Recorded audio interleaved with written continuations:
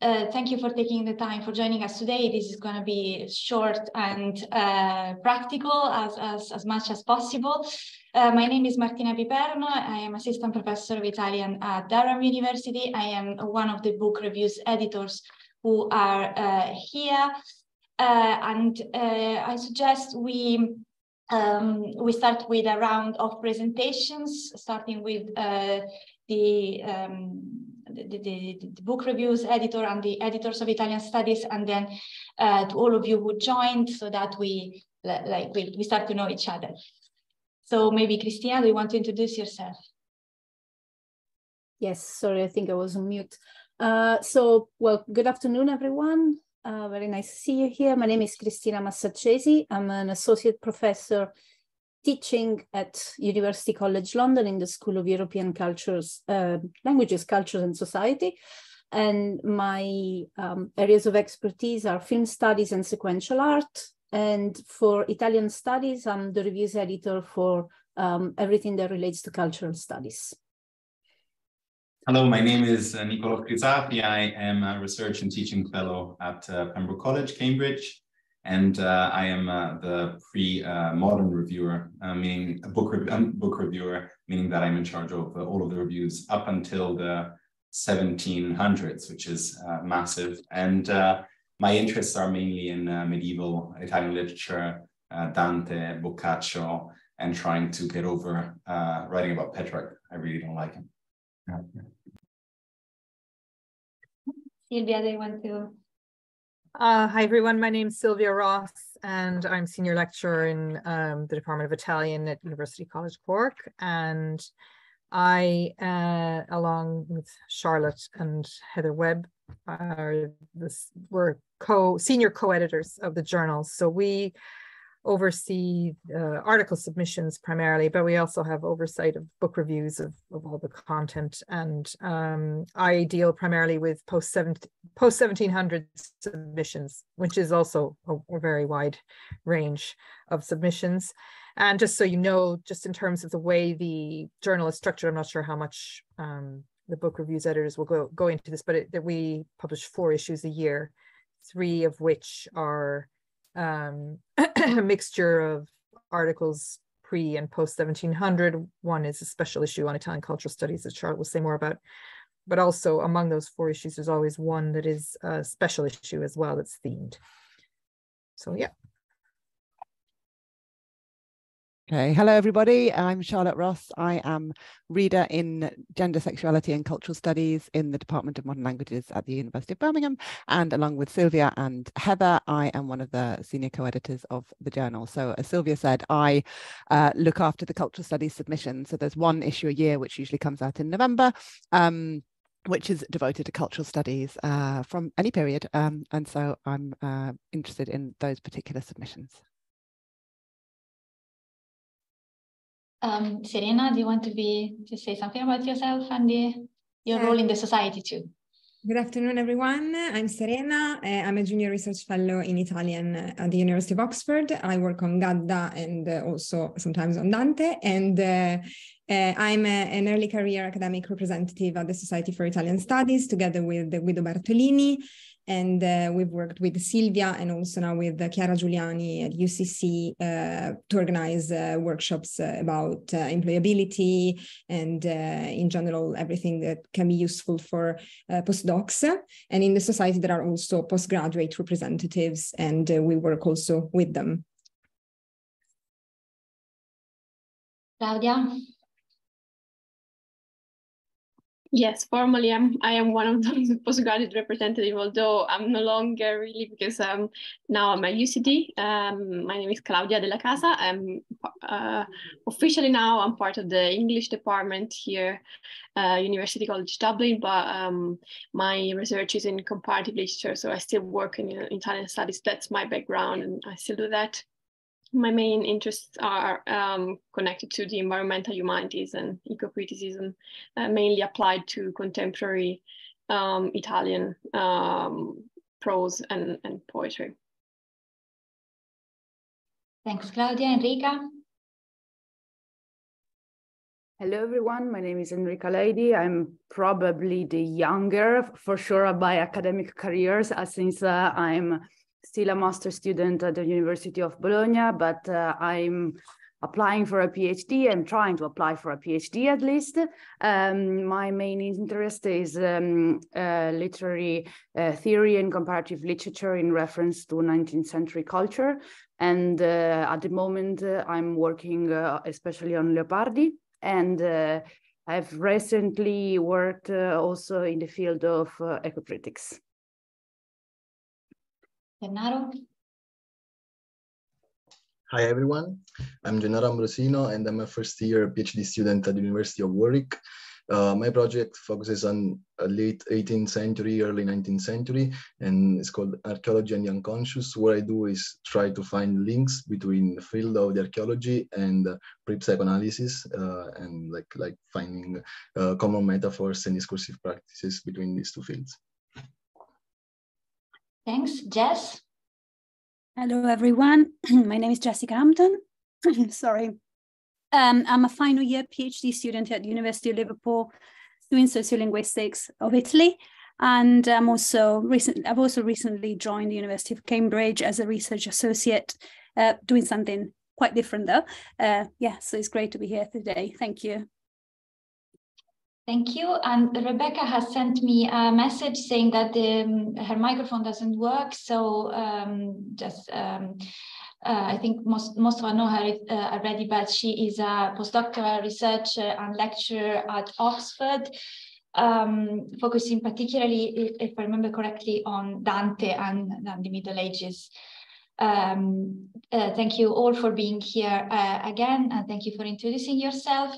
So, as has been said, the Italian Studies is the journal of the Society for Italian Studies, which is a society. I am saying that particularly for those of you who have just started or are starting the research journey in the UK, so particularly for Enrica and Gennaro, it's the body that tries to keep together all the efforts in the UK and Ireland. This is important to foster and to make Italian studies.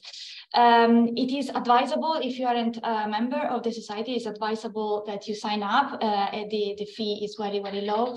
And it's basically a place more or less virtual and real to meet, to make acquaintances, to find people that do research similar to your projects or completely different, and to be part of a wider research community, of course. Italian Studies is one of the journals, is the journal of the society, but it's one of the journals in Italian Studies in the UK and in the Anglophone world. And here is most of the editorial team is here for you today to answer your questions.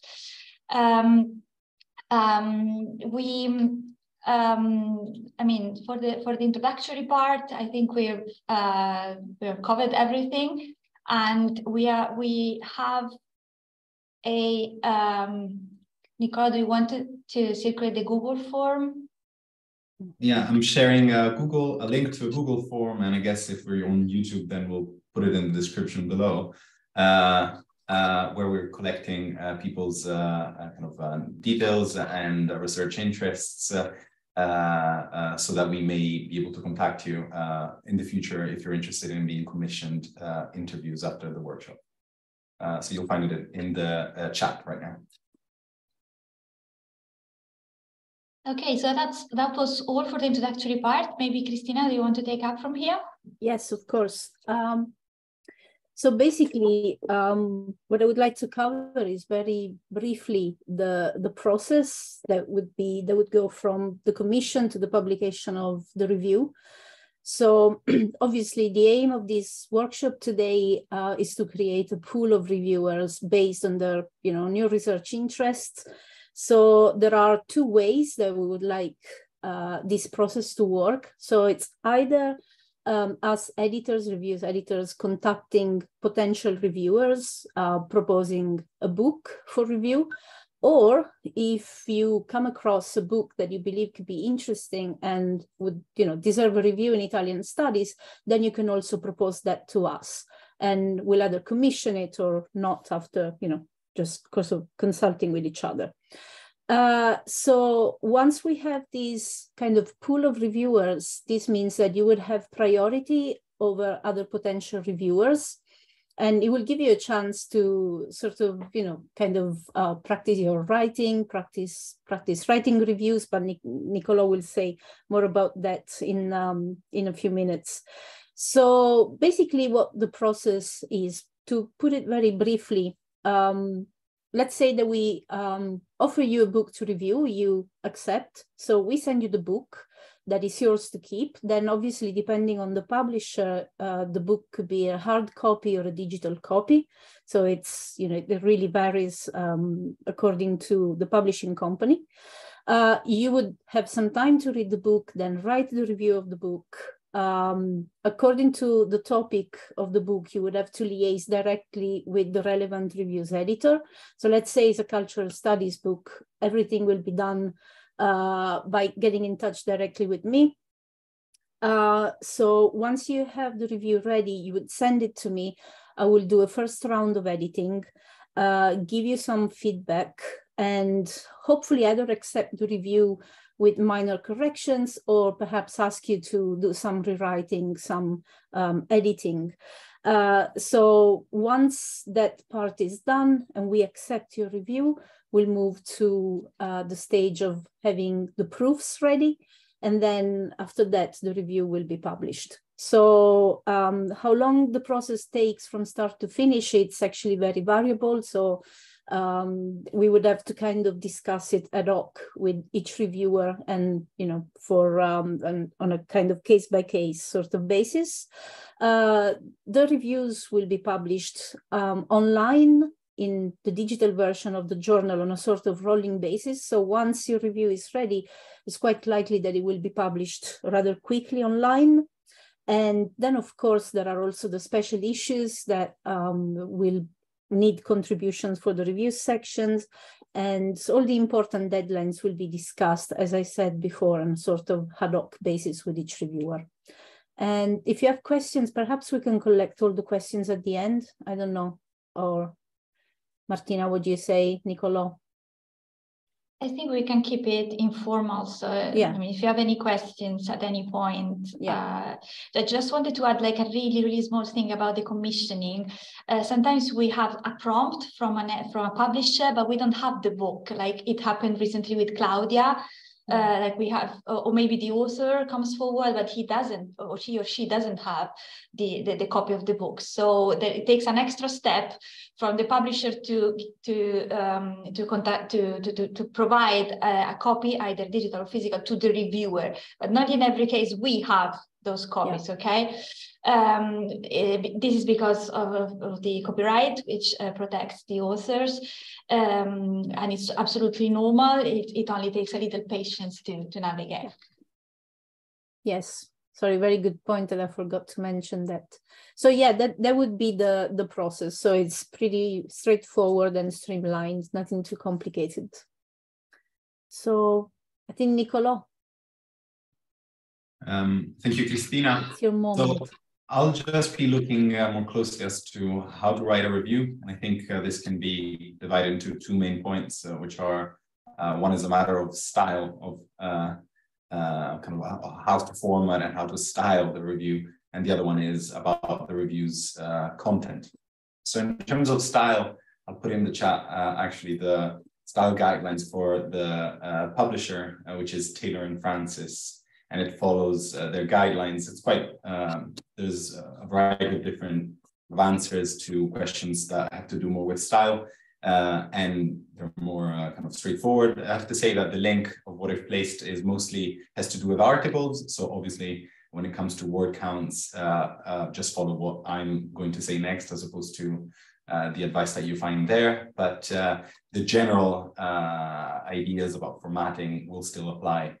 So the first issue is, how long should a review be? And I think we're having a limit around 1,000 words. And I'm saying around because some books will be enormous and will require a little more, and that's subject to there is some flexibility there. It's something that we'd ask you to get in touch and ask and negotiate if you need a little more or a little less. All of this can be discussed within reason. And this excludes something that I will show you at the end, which is a kind of a paratext, which is the publication details at the top of the review. It excludes the author's details, the name and affiliation and address that are at the bottom of the review. We'd be grateful if you could include the word count once you submit it, just to give us an idea. This will not be published.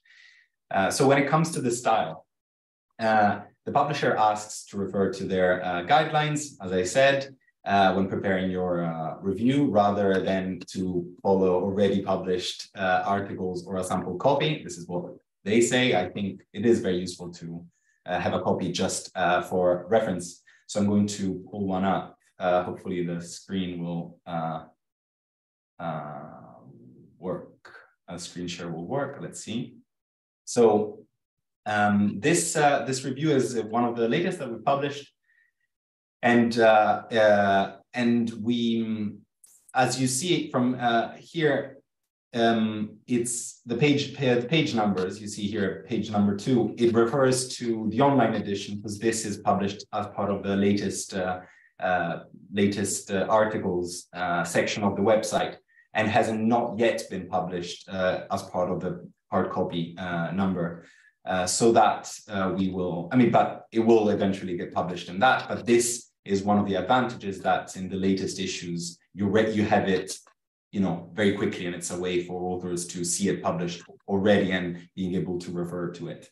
Now, I just want to say a few more things about style. Once you submit it to us, we will kind of help you also in formatting. It doesn't have to be perfect. Obviously, the more refined it is, the less work has to go into it, the quicker we can go with the process. The key thing really is to have some consistency. We're using British spelling, we're using the single quotations, except when it's for a quotation within a quotation. And we're not using really indented quotations because it's just 1,000 words. There's not much space for that. And when it comes to references, we're following the style of the MHRA reference guide. When you're submitting the reviews, it makes sense that if you could kind of submit them in Word format as opposed to a PDF, and that allows the kind of editing process to occur more easily. But what I wanted to show you here was focusing more on the paratext, which I was referring to, and this is simply the details of the publication that you'll be reviewing. It's not something that we are adding, it's something that comes with should come with the review. Obviously, as you see, there's the title by the author, place of publication, the publisher, the year, the number of pages of the publication, and occasionally with also added pages that you don't see here in this example for the introduction, the price, whether it's a hardback or not, and ISBN. At the end of it, that's where you have your details. And in this case, that of Rebecca Riley, you say you have your affiliation, your institutional affiliation in italics at the bottom, and an email address, which kind of encourages the spirit of the society of having an intellectual exchange. So your details, your institutional details are there so that somebody might contact you in case they're interested or they're disagreeing wildly with your take, which is still hopefully in the spirit of intellectual exchange. When it comes to the context of the review, to the content, sorry, to kind of give you a sense of what we're shooting for, I'd say there might be some hard and fast rules, but we will not really be prescriptive, because if you go on Italian studies and compare different reviews, you will notice that there is quite a variety of ways of doing this one thing. That's the book review. It's not something that's monolithic. Of course, the primary purpose of the review is to get a sense of the content of the book reviewed, and that can be, also a description of its structure, the way it's articulated in various chapters. Obviously, the main argument, it's kind of a synthesized understanding of what the main argument and the main contributions are, its methodology, and how it fits in the current landscape of the scholarship, if you are obviously familiar with it. the aim is to provide this overarching view of the work as a whole, often organized in chapters, but not necessarily. In the example that you have here, for instance, the author doesn't really go into chapters in a very systematic way.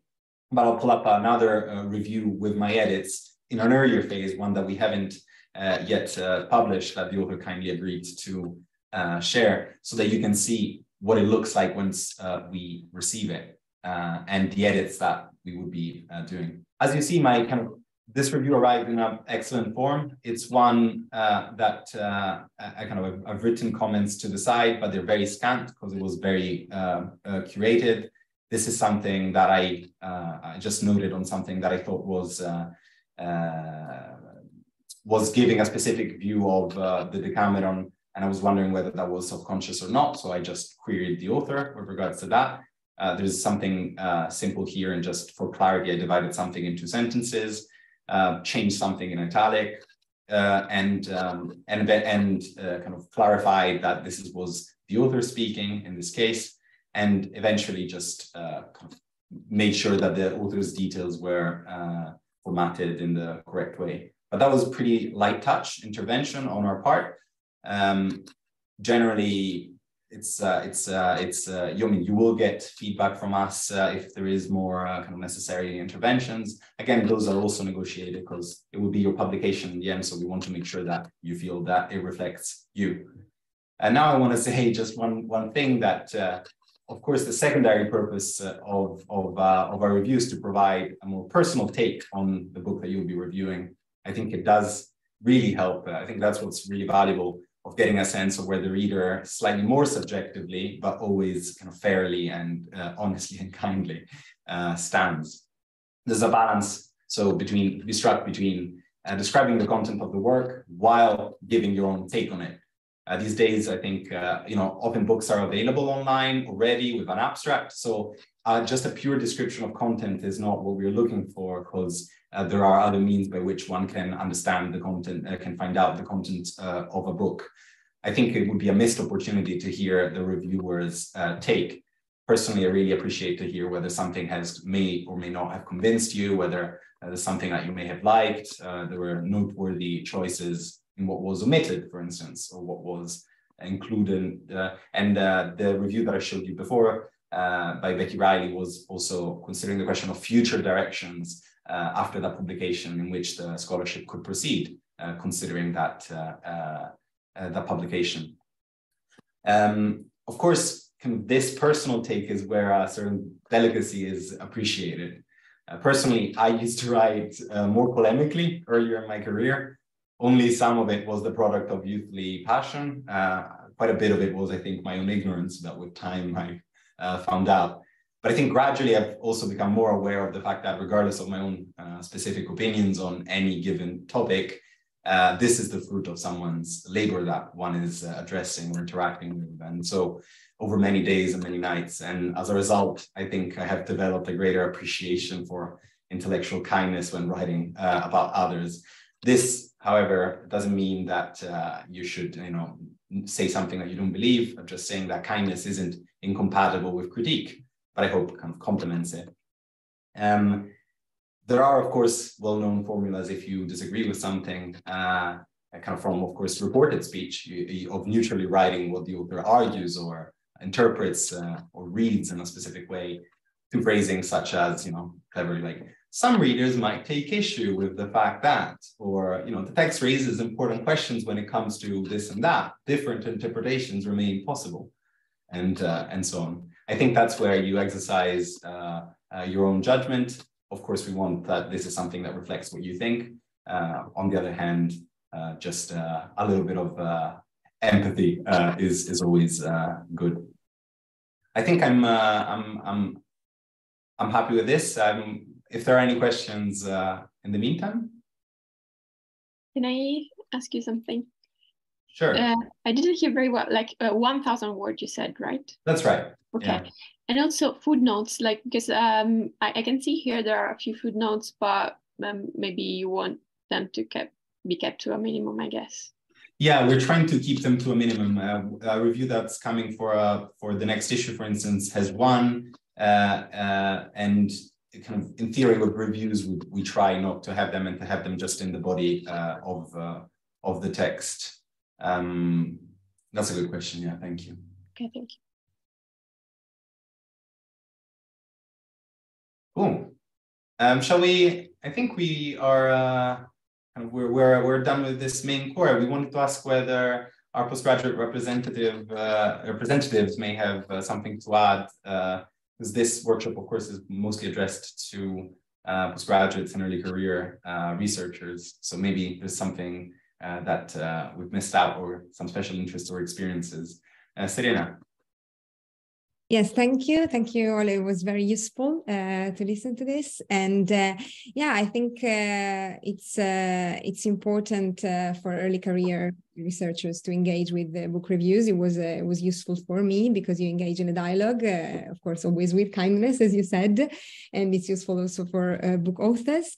And yes, I can't think of anything more to say, but if you want to write reviews, of course, get in touch with the book reviews editors, but Guido Bartolini and I can also you can get in touch with us if you have any other concerns and any other ideas about how to collaborate with the Italian studies. And yes, I can think of anything maybe.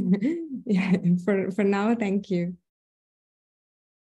I may just add very quickly that this meeting is part of an attempt from the editorial board as a whole to create a stronger link with the society itself, and to do more to make this a community working together and giving each other, being part of a wider conversation, really. And also would like to encourage, particularly the youngest among us, book reviews are an essential part of the academic life, because they give not only visibility to the work, but also to the reviewer, positioning the reviewer within this wider conversation that you as early careers are trying to join. So it is a very good exercise in academic writing, both in Italian and English, and a good way to make yourself visible, not only in Italian studies as a field, but in your sub-field, in your specific field, and to start conversations at a distance with academics you may want to work with, or you already work with, or want to work with in the future. And in that regard, the Taylor and Francis website also provides details on the publications, on the metrics of how, if it's been viewed or downloaded, so that can actually give you immediate feedback as to whether people are actually engaging with the review, or maybe of course coming also from interest in the book. So it shows the impact that that's having.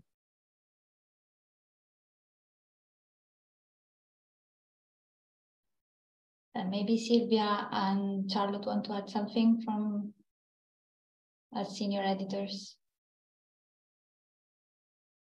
Yeah, I might come in there. So no, I just wanted to thank Cristina, Nicolò, and Martina for all their really helpful advice and giving, I think, a very clear picture of the process and what's expected. So I think that's really helpful.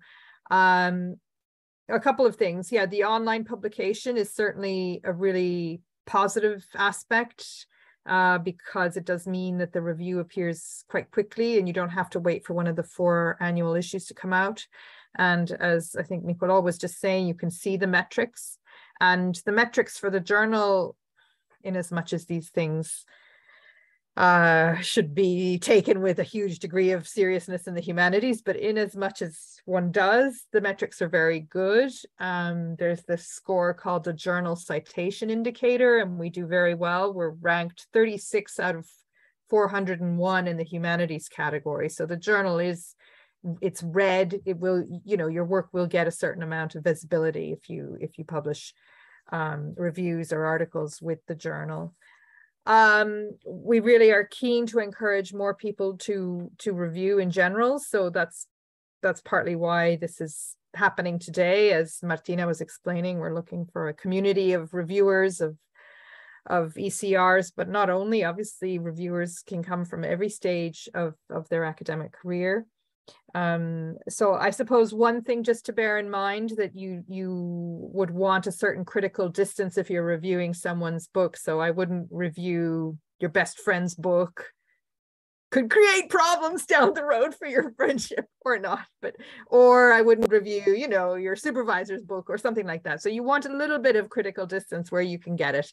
Obviously, the community of Italianists in these islands isn't huge, but I just to be mindful of those kinds of questions. And if you're not sure, then that's where you ask the reviews editors, you know, do you think this is a good idea if I review this or not?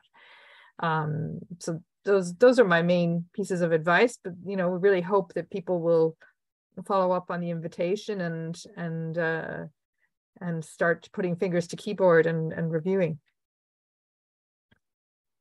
I don't know, Charlotte, did you want to say something as well? I don't have a lot to add to that. I think there's been a lot of really helpful information and advice here. I just want to reiterate that, yes, writing reviews is a really important part of ongoing academic debates. If a book isn't reviewed, it sometimes feels like you're writing sort of into a void. You want to have somebody come back and continue the conversation with you. And it is a really excellent way to get some experience of publishing in a journal and writing that kind of piece. So it's a really great way to start out, as well as to carry on being part of an academic community.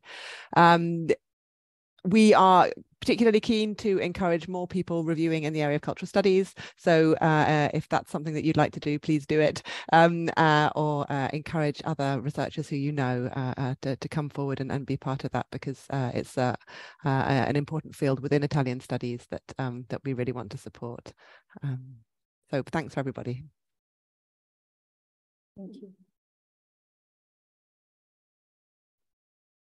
Do you have any questions for us? I have a short question. You don't have a list of titles you would like to cover, do you? Or like, I was just wondering. I was just wondering whether like potential reviewers have access to a list of books that you wish to cover or not. We have discussed about a list, but we decided it's a lot of work to keep such a document updated and avoid problems with that. So no, not really. We do have publishers contacting us directly, and we have authors contacting us directly. And what we would like to do, since it's impossible for us to review every single entry, to have a pool of potential reviewers divided more or less by research areas to forward these invitations to. Obviously, it's not a requirement or anything, but it's an opportunity because that means that the author or the publisher or both are willing to provide a copy of that work and make it available and visible. So yeah, but if you have something that you would like to review, we're more than happy to consider or to discuss the review option, or to find an alternative, or anything really.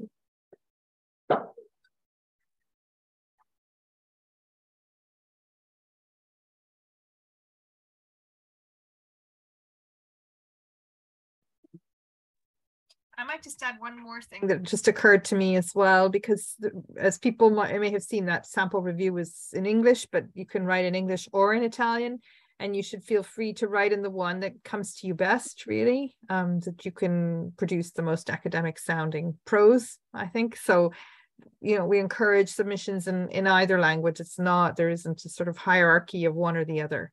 That's true of the articles as well. So, so yeah, just to bear that in mind also. Sometimes it happens that we spend a lot of time correcting English mistakes rather than, you know, refinement of academic language. So I think that, it's all from us. So we just wanted to make ourselves known and visible, and to create this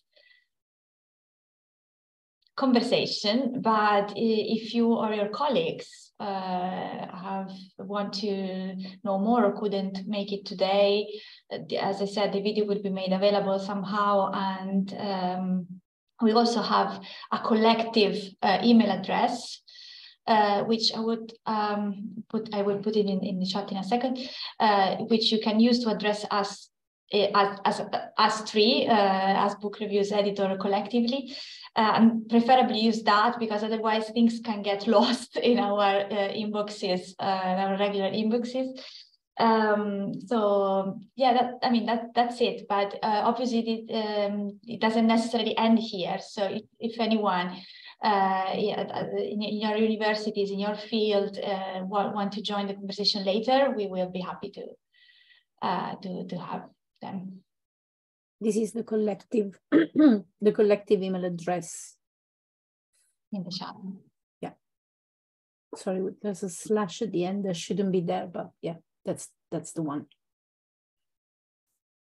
And by the way, if we don't respond immediately, that's because we all juggle different things and different tasks every day, and sometimes it can take a little while to respond. For example, I'm saying this to Serena, who I think is expecting a reply from the reviewers still, but yeah, we are on it. We're doing our best. Mi ha risposto Nicolò. I actually already replied. Okay, so maybe it's time for the saluti, and thank you for taking the time for being here today. Thank you very much. Thank you. Thank you very much. Thanks, everybody. Thank you. Bye-bye. Thank you for organizing it. Bye, thank you. Bye. Bye. Ciao. Silvia, can I stop you for a second? Will we stop the recording maybe? Yes, Yeah. maybe. Okay.